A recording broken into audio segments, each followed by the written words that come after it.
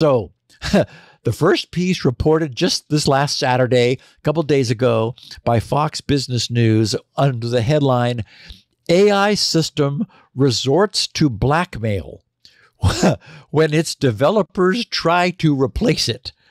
And it had the subhead, Claude Opus-4 threatened to expose a fabricated affair when it believed it was being taken offline. It's like, what?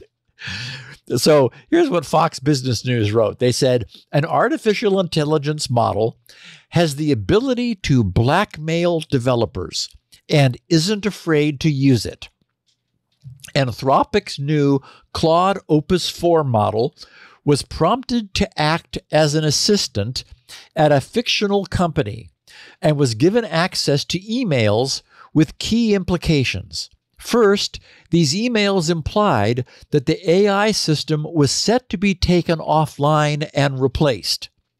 The second set of emails, however, is where the system believed it had gained leverage over the developers.